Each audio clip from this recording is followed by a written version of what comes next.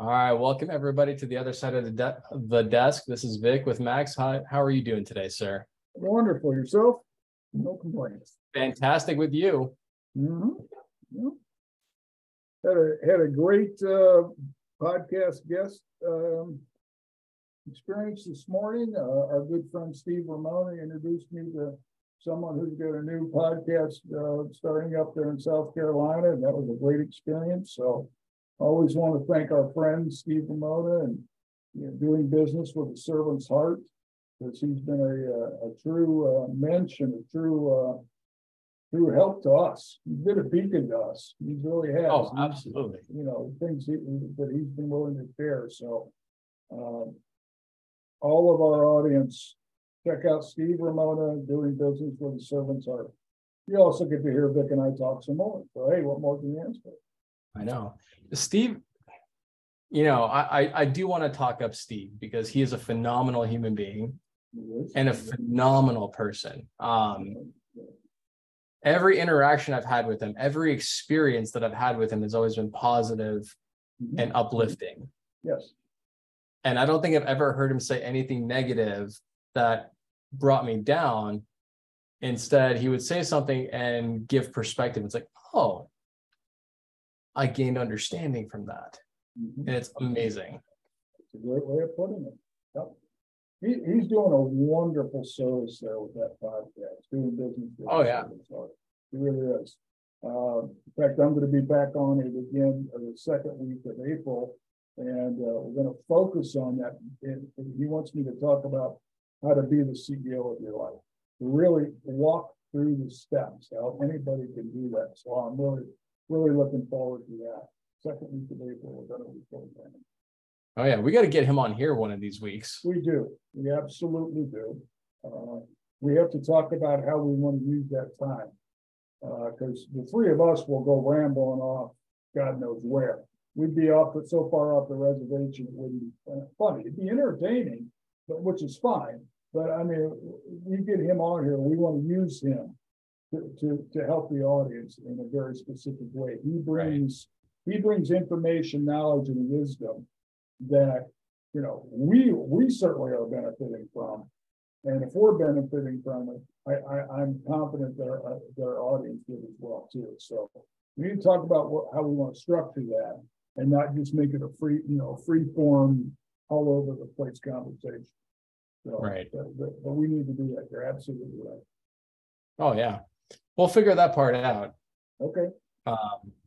I'll think about that one just to make sure that Steve's appreciated, and also we don't go down too far the rabbit hole. Absolutely. There you go. So for the audience today and just in general, I told you about how I came to what we wanted to talk about today and what I was thinking about. And for context for the audience, I was watching the Creed series because I want to go watch the third one. And, I always do a follow-up of whatever movie series I'm watching by rewatching the originals or the predecessors. And the quote that stood out to me today that I've been thinking about in depth is from Rocky Balboa. And I think it was from the second one. And he asks the question, or he poses the question as this: what good is the light that don't light? Now, I could try to do the Rocky accent and all that. I'll butcher the shit out of that. So sorry, Sylvester Stallone, you're the guy for it. But it led me to think about that, and then think about what you and I are doing along with our team at the executive's chair. But moreover, in general, with this podcast, with the work that we engage with and our purpose, our passion in this life. And I had the thought that we are like a lighthouse. We are the lighthouse in a tumultuous storm, in a time when people are being pounded with the rain, the ocean, the grounding or the footing underneath is unstable. They don't feel secure. They feel lost, hopeless, desolate, maybe even frustrated. That storm is beating down. They're lost at sea. And we're the lighthouse. Mhm. Okay. So, you know, we're offering hope and we're offering peace, but we're not like, you know, like you said, we're not going to be the ones in the boat, right? Well, I think if you adapt your illustration or your analogy to what we're bringing to the marketplace or to the world with the executive chair, is that we're a combination of that light, that beacon of hope, or beacon of safety, beacon of refuge, however you want to use it, you know, term it. We're also providing the map of the rocks, of the cove that they're going to, the safety that they come into. Or if they're going out to, you know, on a voyage, you know, how do you set out to, you know, to claim your riches out there, claim your treasures. So we're offering both of those things. And, you know, I didn't think of it before when you brought it up, but when you reiterated the quote there, it's almost like that light, it's our gift. You know, and what good is a gift? What good is if you have something if you're not giving it to someone? I mean, gift implies that you're getting it to someone else. All right. So what good is a light if it's dark? What good is a gift if it's not given? And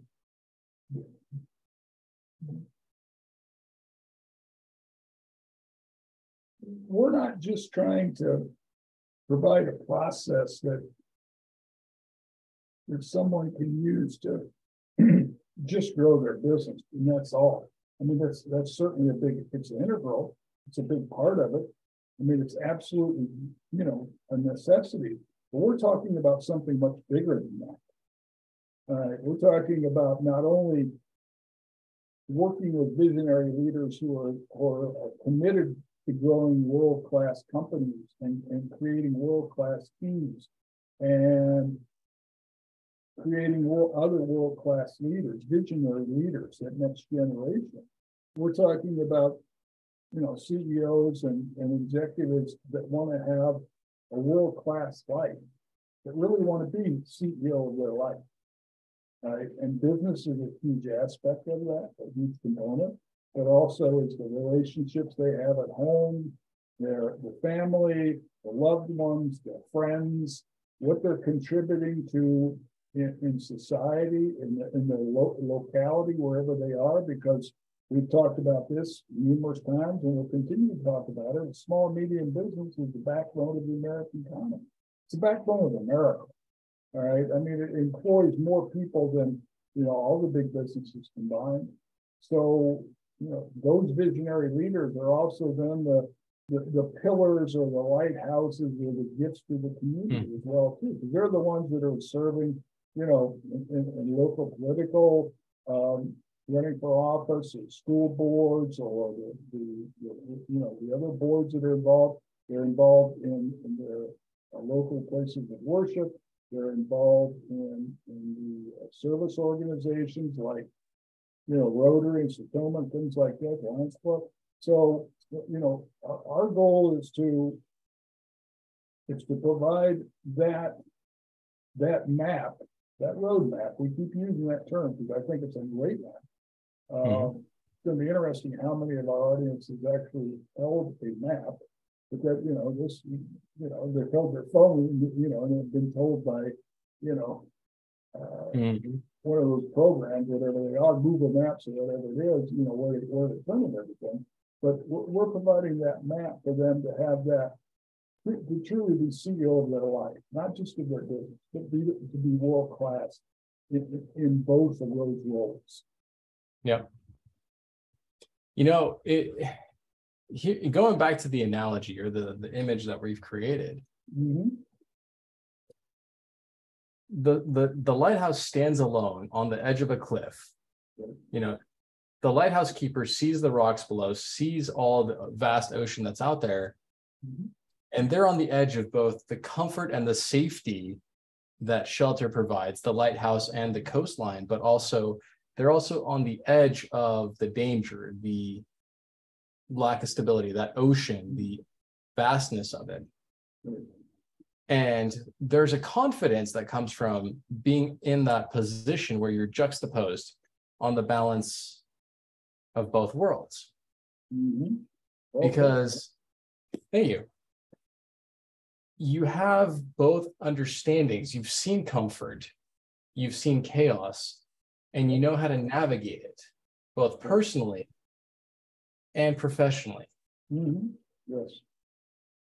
That's what we're providing here is, hey, we see you out there, follow the blinking lights, or look at your map that we've provided, and you can go from the chaos out there into the harbor that is calm, and then be on land.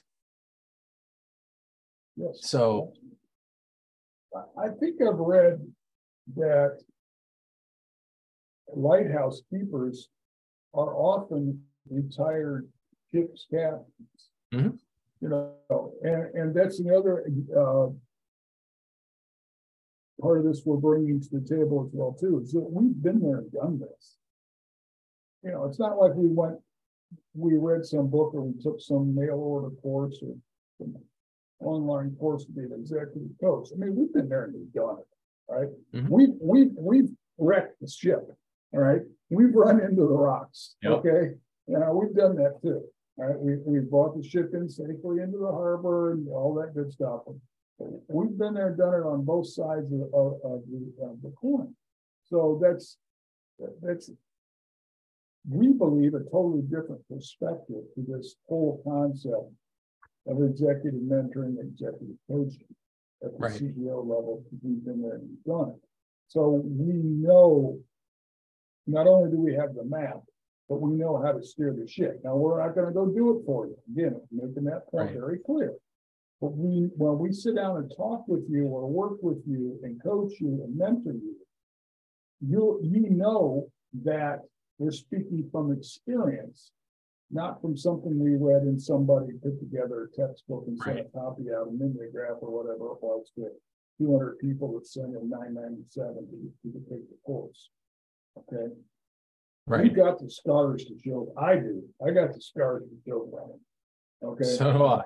You know, so that is a major, I think, a major distinction in what we're offering here in the executive chair. Oh, absolutely. We've sat in the chair, Mhm. all right, and the reality is we're sitting in it again. Right. I mean, we're growing the business as well. So, you know, that's the distinction. Oh yeah. And here's the thing. There's nothing wrong about doing the work, you know, being in the boat and steering the course. But you and I learned, and others have learned as well, where, you know, where the hidden undercurrent is that pulls you closer to shore instead of farther out from shore. We've navigated the complexities of it all. Right. And we've realized how to utilize the tools that we have given to us, such as this simple little phone right here, how to utilize this to leverage a company. Mm-hmm. You know, you said it spot on. It's our experience that people are getting, but also it's the lessons that we had to learn, what not to do, how not to do it, ways to do it better. We've earned the scars so that way they don't have to. And that's the benefit of having somebody in the lighthouse is the former captain knows that coastline where they're at. They know the currents. They know the way the oceans ebb and flow based on the season. They know it intimately. And therefore, they are the source of how to get into harbor safely. Absolutely. So, you know, people will ask us, well, who the hell are you guys to do this? We've done this. We've done this before. We've seen ships scuttled. We've seen ships get safe into harbor. Mm-hmm. We've also looked for the lighthouse and not seen it in our experiences. We've not had the guidance or the direction or the roadmap. We've constructed it. we have it. We know the ways to navigate it, not only, professionally, but personally.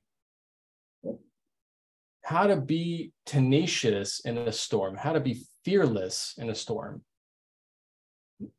The 15-step roadmap in 18 months that I constructed that we're going to be basically using as our roadmap for our clients.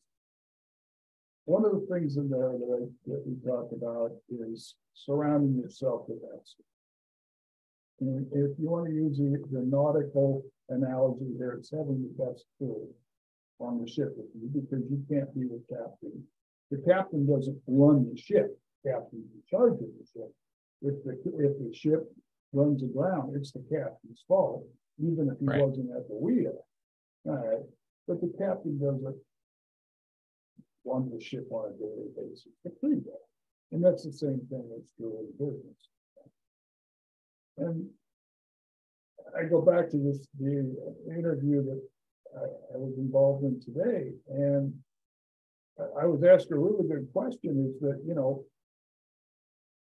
give us an example of what any business can do right now to completely change their direction. And I said, well, I asked the interviewer, I said, you've worked for a large corporation before. She said, yes, I have. I said, tell me about the 1 and 3 year personal growth plan they had for you. And she looked at me, she said, I don't know what you're talking about. I said, absolutely, you don't know. But it's one of the things that we mandate our clients do is that everybody in their organization has to have a 1 and 3 year personal growth plan.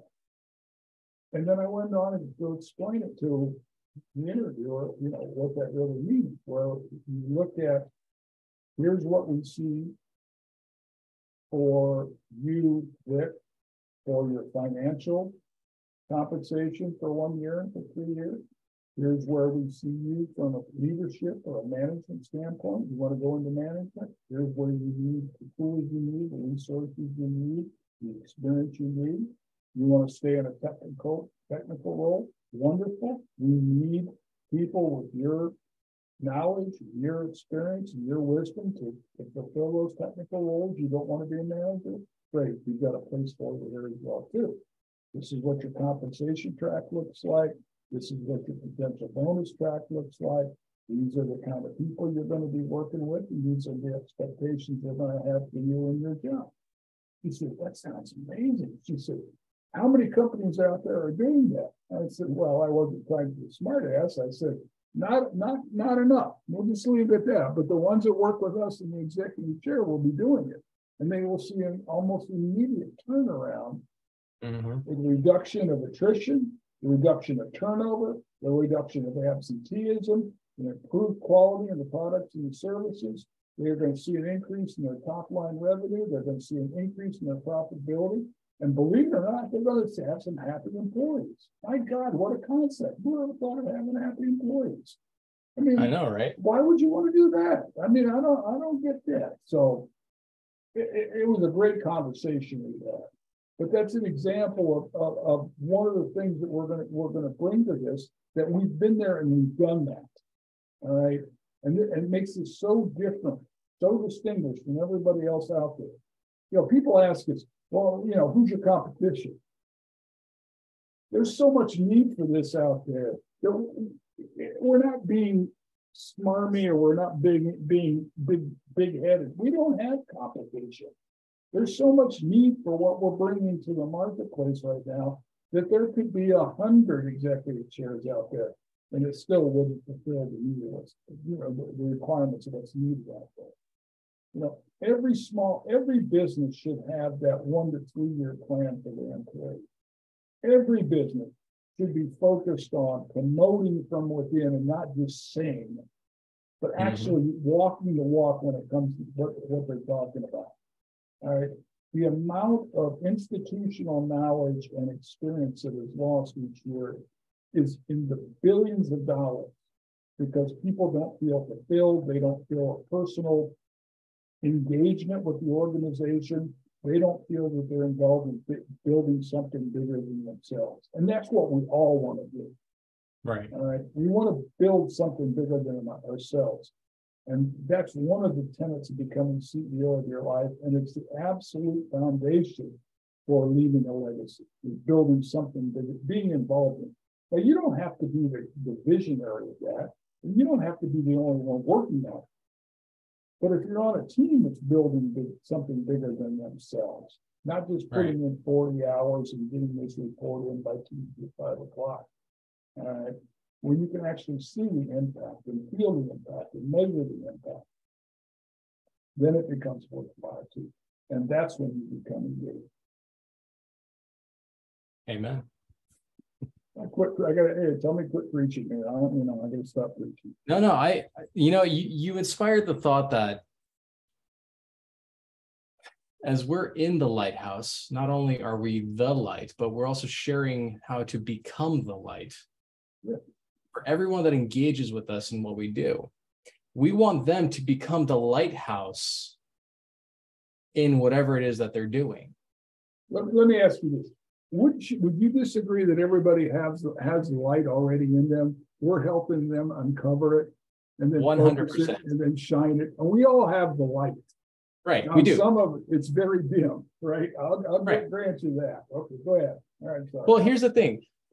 We're taught, and this could be organizational, this could be cultural, whatever, that we can't shine our light because we have to fit the light into a setting that it doesn't have any oxygen to do so. I've been in those roles where I could not be myself and my best self to benefit the company. Right.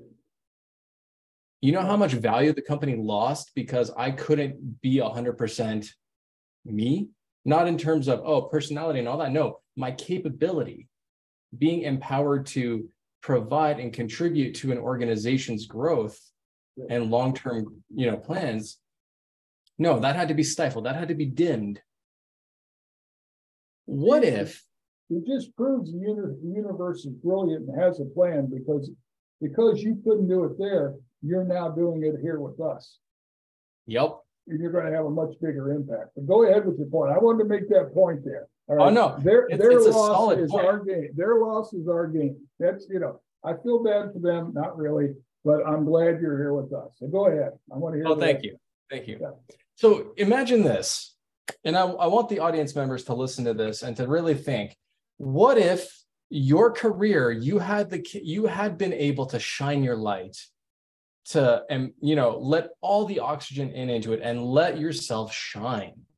Mm-hmm. How much of impact would you have had in whatever role that you were fulfilling had you had that environment where you could be your full light?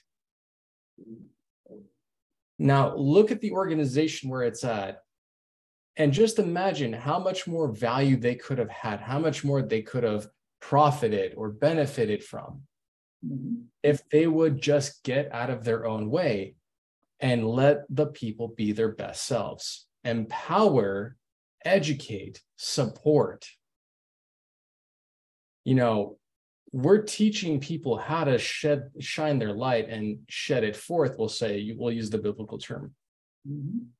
Imagine how much brighter every organization is going to become because a person is going to shine their light a little bit brighter every day. Imagine the impact that has on people who are looking for growth, looking for chances, looking for even just an ounce of faith in what they're doing is the right thing or where they're going is the right place. You asked in the last episode we did, what's the definition of a world-class company? Well, you just defined it right there because a world-class organization provides that environment, provides that pathway, provides the resources, provides the permission to shine their light. It provides avenues for you to do that. And that's why we're going to we focus on the CEO because the CEO, that's got to be their vision. This has to be top-down, enterprise-wide commitment. All right, this isn't something you can throw in at the middle management level that's going to permeate the organization. That ain't going to happen. All right, it's going to die a very quick and silent death. All right, it has to be driven from the top, and the CEO has to buy in, has to be committed that the impact for everyone in the organization is going to be something that affects the organization, improves the organization, grows the organization, and that they, as the chief growth officer, the CGO, is totally responsible for it. Now, there may be a project manager that deals with the day-to-day implementation, that's fine. But the one who's responsible, the one who's accountable, the one who has to stand up there at the pulpit every day and preach the sermons is that CEO. Yeah. Well, see, I love this because I have seen organizations. I, in fact, had one director in my entire career who was exactly that light. Mm-hmm. He was the living embodiment of empowering the organization, all the employees, everyone within it, to be their best selves. Okay. The sad part to this is that his direct manager, his VP of tech, stifled his light. Mm-hmm. So all the efforts that he put forth were for naught. Now, I was only with this guy for about a month. I was project hopping and I got assigned under him for about a month. But in that month, I saw world-class leadership and management. And then I saw how quickly people who are afraid of light, who want to dim it because they're not comfortable with it. How sad is that? You're not comfortable with light? Yeah. Like you said, this has to go top to bottom, because this is a trickle-down type of scenario where the C-suite, the executive suite, is the one that's stifling the light of the VPs, and the VPs are stifling the light of the director level, and it goes all the way down. Or, the reason, well, not the reason, a prevailing reason for that is that there is no enterprise-wide top-down vision being communicated. Right. Because CEO really did buy into this, really committed to it, and then started making, ensuring that was driven throughout the organization, giving people permission to do it. Is it going to be 100% acceptance? No, not the point. Is it going to be prevailing acceptance? Yes. Right. Is it going to take time to change thinking, change behavior, change results? Yes, it can be. Is it going to always be pretty and easy? No, not at all. I'm not saying that at all. But if you are truly want to change the organization and transform it, and that's really what we're talking about. We're talking about going beyond the present day. We're talking about transforming the organization as a whole. Yeah. That's the only way it can happen. Oh, absolutely. Top down enterprise-wide. The Oh, yeah. only way it can happen. So, we don't talk about transformation a lot, but that's really what we're talking about. We're talking about transforming organizations, transforming vision, transforming people's behavior, the thinking, their behavior, their action, and then the results, going beyond their present form into something that they can't even imagine that would do that. Right. What's funny is I didn't remember that director that I worked with for a month until we started talking about this. Mm-hmm. But here's something interesting, going into the whole transformational. I'm an MBA dropout. I started an MBA program and I got bored with it and very busy with my job that required me to get an MBA. So obviously I didn't finish the MBA program. I was told the prerequisite for any sort of elevation is an MBA. So it's like, okay, well, if that's the next step, I need to go get one. And then I found an organization that said, no, we don't give a shit if you have an MBA, just have the skill set. I was like, I'm out. I'm done. I've been doing 80 to 100 hour weeks over here. I'm out. So anyways, MBA dropout. And the topic, the class that I enjoyed most was leadership and ethics. Now, I had to study a shit ton about leadership styles, different leadership styles, and I had to dissect them. You know, they went all the way back to the ancient Roman methods of leadership and management. I had to learn all this crap. But what's interesting is all the research and all the psychologists that have dove into this, they've come up with two current trends that are in leadership.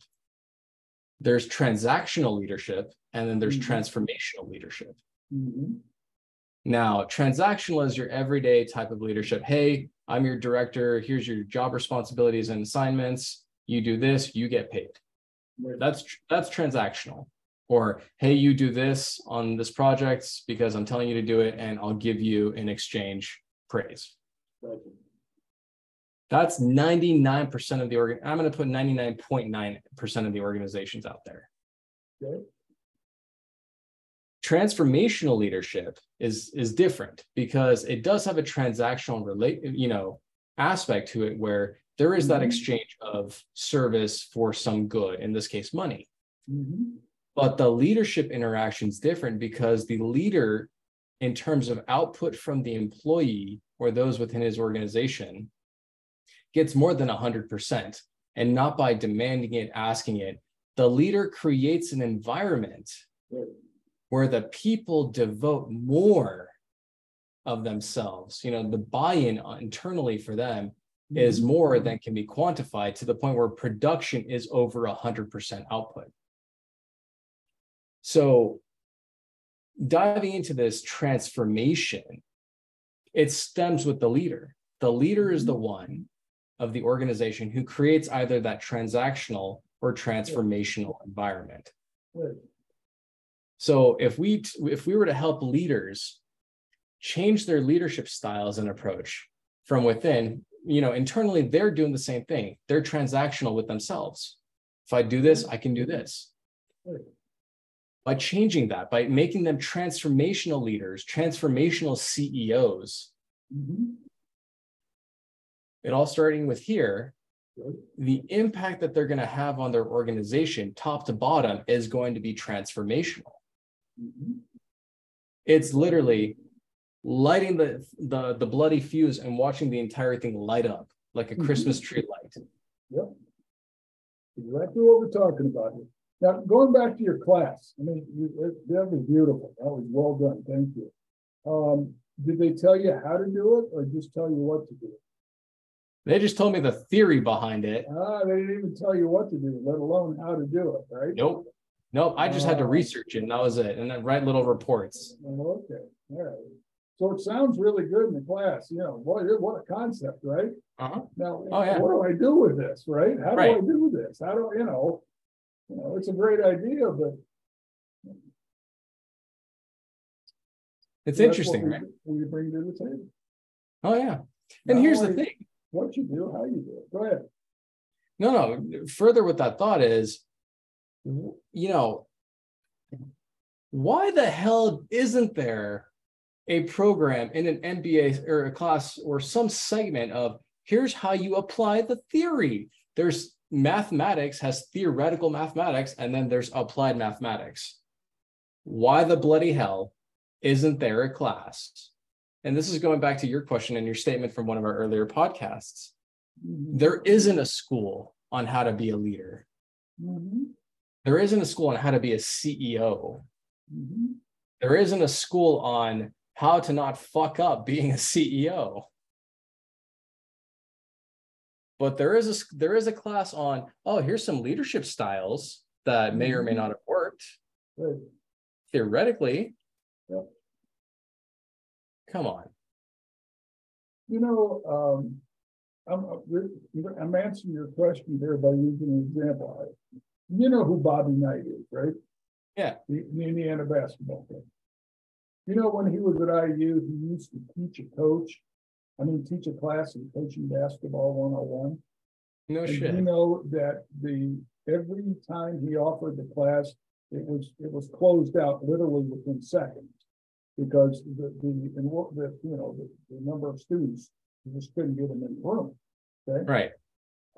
Jim Tressel used to be Ohio State's football coach, did the same thing. He taught coaching 101, coaching football 101. The same thing happened. Why? Because they've been there and they've done it. Right. How many business professors, how many these guys, folks have actually been there and done it? Right. And the answer is, I'm not saying it's zero, but it's less than 2%. Right. It's the other side of the desk. How many of them have sat on the other side of the desk? How many of them have laid awake at night worrying about making payroll? How many of them worried about, oh my God, we had a spill, one of our machines screwed up and one of their employees got hurt. Mm-hmm. All right. None of it. I'll tell you that. None of them. And that's why there's no classes like that. Yeah. Right? The other thing is, I found this out this week, and this one stunned me. This statistic. Guess the average age of the CEO in the United States right now? 47? 59. Okay. Yes. 59. The average age of a C-suite executive right now is lower 50s. Why is that? Well, A, it's because it takes you a long time to get there. Right. All right. And B is that there's no preparation for you to get there. Yeah. All right. So you're doing all this on the job or, in the position training. All right. And I'm not even sure those are two really good answers to your question. All right. I'm trying to figure that out as well. But you said 59, right? 59 years old is the average CEO's age in the United States right now. Okay, so here's my thought process, and I'm going to turn on my light so people can see me better. So here's my thought process. 59 is an average. It's a middle number, right? So that means we have those on the lower end. We'll say 50, but we also have those who are closer to 70. Yeah. Okay, so if those folks, from the 50 to 70 range are becoming the CEOs of a company, looking at this from a retrospective point of view, why do you want to keep working at 50 to 70 years old? That's the time that you want to enjoy being a parent with your grandkids, and you want to enjoy more of the time because you've put in the work, right? So and this is where I'm going with it. Okay. You don't want to be a CEO until the day you die. You've got other passions, other dreams, other aspects of life that you want to live. The CEO route has gotten you there. It's given you the resources, time, money, whatever, to get you there. And this is more philosophical. It doesn't need it doesn't actually, need an actual response, but it's just if we'll say if a 60-year-old professional is getting asked to fill a CEO role, one, why wasn't he asked earlier? Two, is that something he really wants to do at that age when he's devoted his entire life to building up organizations? He may be financially benefiting from it, but he's also got other passions too. This is coming from the guy who 4 weeks ago said to the other guy that we're talking to right now, why don't we start a company and you be the CEO of it, Mr. 67-year-old guy? All right? That's true. Now, I don't know the answer to your question. Your question is extraordinarily valid and extraordinarily important. And I would love to see some research on that. But a couple of things just came to mind that we're talking about so much is that the next generation isn't prepared. And one of the most important things you do as a CEO is you identify and prepare your successor. That's one thing. Okay. I want to make sure I get the other part of it here too, is that if you are really committed to building something bigger than yourself, then age doesn't matter. Okay. And then the third thing is, which is what we talked about earlier, is the holistic approach, is that I would say a significant portion of the individuals' life is so out of balance between work and the rest of their life, that's their comfort zone. That's their home. That's where, it's taken them decades to get there. There's families learn to live around them. Their spouse or partner has learned to create their own life because Bubba CEO or Babette CEO is never going to working 60, 70 hours a week. The kids have learned that dad or mom or, the CEO is not going to be at the violin recital, or not going to be at the baseball game, or not going to be at the dance recital. They've created their own lives around that. Now, are they living, in most cases, comfortable, very upscale lives? Yes. All right. Big houses, cars, the whole deal, all that stuff. But was mom or dad CEO there for most of it? No, probably not. All right. So are we assuming that, you made the point, why wouldn't they want to spend time with their family and stuff like that? No, because they're not comfortable with that. They don't know how to do that. Right. All right. This is their life. This is their passion. Right. This is what gets them up in the morning. And it's also their escape. Right. From dealing with that stuff at home. And dealing with the broken relationships and the factory communication. And the other thing is the ego gets awful strong after 10 years, doesn't it? Mm-hmm. Your ego gets pretty, and I'm guilty of this myself. All right. Oh, absolutely. Right there with you. There's no question that the perks and the benefits and all that, having people listen to you and all that stuff. It's what do they call it? A gilded cage? Yeah. Yeah, gilded cage. Yeah. So a couple of thoughts in response to your responses, and I'm thankful for them because they do add a different perspective and counter to my questions, right? Mm-hmm. You're absolutely right. They find that life is imbalanced. Mm-hmm. That aspect of the personal life. Oh, the shit that I ignored for 30 years. I don't know how to do that. We mutually know a gentleman who works on helping people exit their companies and their roles to go live their lives. Mm-hmm. We also have heard stories where people get retired, executives get retired and they go back to work within a year, 2 years because they can't handle the peace at home. And you're spot on. They're not used to that life that they've helped create for others. Absolutely. Now, I want to preface. Or they die of a heart attack. Right. Which is another way of dealing with it. Right. Escapism. Yes. But here's the thing. There is no true source or true term of balance. There is harmony. Mm-hmm. Because a balanced scale will always have a little oscillation. Absolutely. Harmony is finding the balance within that oscillation. It's the adjustment as your footing needs to be. So there is hope for those people out there who have devoted their entire lives to being the CEO of organizations, the CFO, CTO, whatever. There is hope because you can always put in the work to bring up the other side that's heavily dropped down in focus. Mm-hmm. And find the harmony in the oscillation. Like some days you're going to be CEO 80% of the day. And the other 20% you get to be Chuck or Steven or whoever you are. Right. There are other days where you can be like 49% Chuck or Steven or Josh or whatever, and 51% CEO. Yep. There is always hope. And hope will always lead to something better if you put in the time and the energy to create that harmony. Learn how to create that harmony. There's the roadmap that we're going to provide for all the people that join us. Here's how you not fuck up life and business. And I'm sorry to put it very bluntly, but that's it's fine. It's a great way of putting it. Absolutely.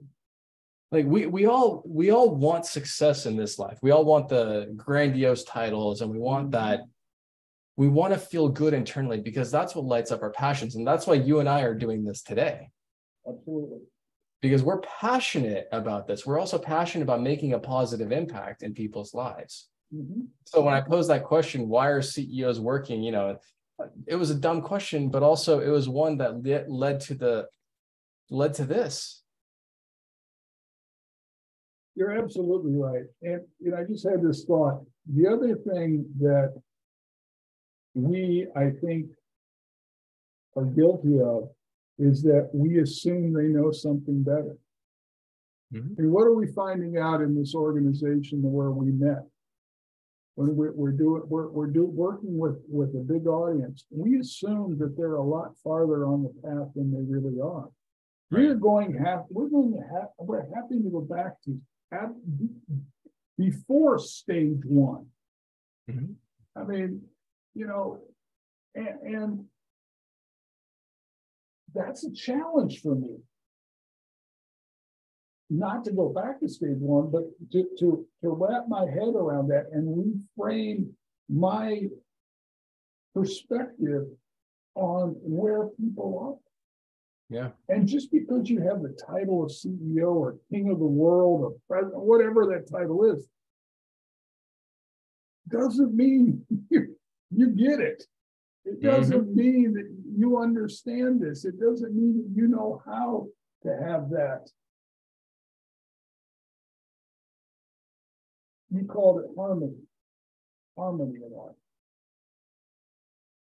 And that's going to be an ongoing challenge for us because we're going to assume that they get some of this, and I'm not so sure that's the case. And you know what? You're spot on with that, because that's where we have to challenge ourselves constantly with the question: do they know what we're talking about? Are we just assuming a level of understanding? Yes. Or do we break it down to a more microscopic level? Hey, this is how you talk to people. Yes. I mean, you remember my presentation, right? Yes, I do. So me being the mindset person who helps people learn that there can be something different than what they currently believe. Mm-hmm. There can be hope. Let's dissect my life for a second. From a very young age, my biological mother said, I'm exactly like my father. My biological father was a cheater, a liar, a thief. He manipulated and abused people. He was the shittiest person that I could look at. And I don't speak of this in a very, negative way. It's just a matter of fact. I laughed and cried tears of joy at his funeral rather than tears of sadness. Tears of joy that I was free of him. So when I get that comparison or that thought from, my biological mother, you're just like your father. Well, liar, cheater, thief, manipulator, all that, it fucks with your head. Your whole perception of yourself and your beliefs about the world get negatively impacted. Absolutely. So if I can do the work to see that there is something that can be different, that I can believe something different about myself, about the world that I interact with, right, I should theoretically be dead multiple times over for the life that I've lived. Mm-hmm. And yet God has kept me here to keep beating my mouth open and telling people how to change their lives for the better. So if there's hope for a person such as I, a sinner such as I, then there is hope for anybody else out there. Mm-hmm. And they just need to know that there is something better. There can be something different than what their current reality is. Now, am I going to do the work for them? Absolutely not. Am I going to help them in the process of doing their work? Absolutely. But at the end of the day, if the person that I'm working with, that we're working with, the individuals, the collective, the community, everyone that we're working with, it is up to them to shine their light. They're the ones that put the dimmers on, maybe their environment as well, but both of those can easily be changed by choices.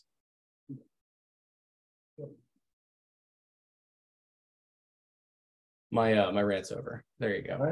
I have no, it's phenomenal. I have nothing to add to that, Richard. I think if that resonates at all with anybody that listens to us, then they need to reach out to us and have that first conversation. Absolutely. No safe conversation, no judgment, no pitch. We're not going to try to sell them on anything. We're going to understand where they're coming from, and then just present how we might be able to help them and see if it resonates, if there's some harmony, if there's some accord with them. And if there's no doubt we can help them, this resonates. Oh yeah. No, here's the thing. I am going to sell them something, Max. Okay, go ahead. You always do. Go ahead. I'm going to sell them the possibility that they can be better and that they can be their best selves. Because at the end of the day, that's what we want for people, is to be their best selves. Yeah. There's that scripture,